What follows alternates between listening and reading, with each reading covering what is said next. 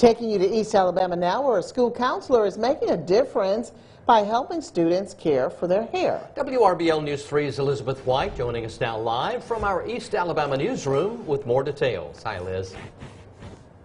Well, Phil, Teresa, good afternoon to you. So, it's hard to be a kid, especially in middle school in the age of social media and image perfecting filters. Really, the pressure to look a certain way can be overwhelming. Tonight, we're going to meet with a counselor who is tackling one of these problems head on.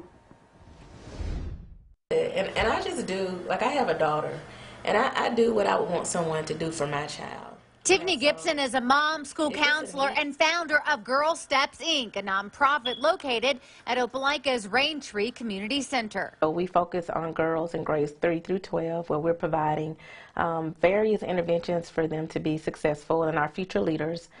We also offer an after-school program where we offer that to girls and boys, as well as our summer camps. Gibson's been a school counselor for 21 years in Alabama and now Georgia. We no longer just guide kids, we have to take care of that social emotional learning. So we are leaning more towards the mental health of our students because some kids just can't get through the day. Last year, Gibson noticed girls were being made fun of because of their hair, specifically their edges. I mean, that's $1 trillion industry, so hair is a lot.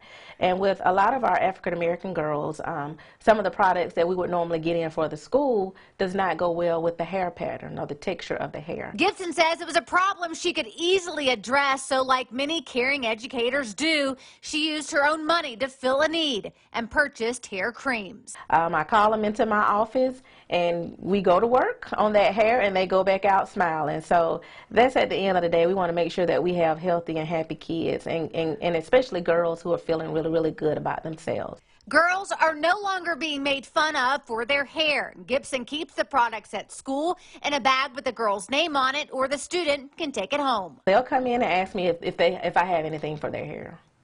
And so I do it.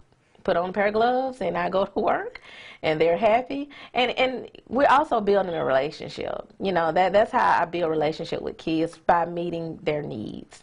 And I'm glad that they do feel comfortable enough with me to come to me and ask for help. Gibson feels certain hair bullying is a problem at other schools, and through Girls Inc., she is taking donations for hair care products to share with other schools and counselors. Anything will help, and a lot of the kids, they know how to do it. They may just not have the product to do it. And Miss Tiffany, she is the best. If you would like to help fill this need by donating products, you can drop them off with Miss Tiffany at the Rain Tree Community Center. Just visit our website, WRBL.com, for more instructions on how you can help out. Phil, Teresa, back to you. All right. Thank you so much, Elizabeth. February is American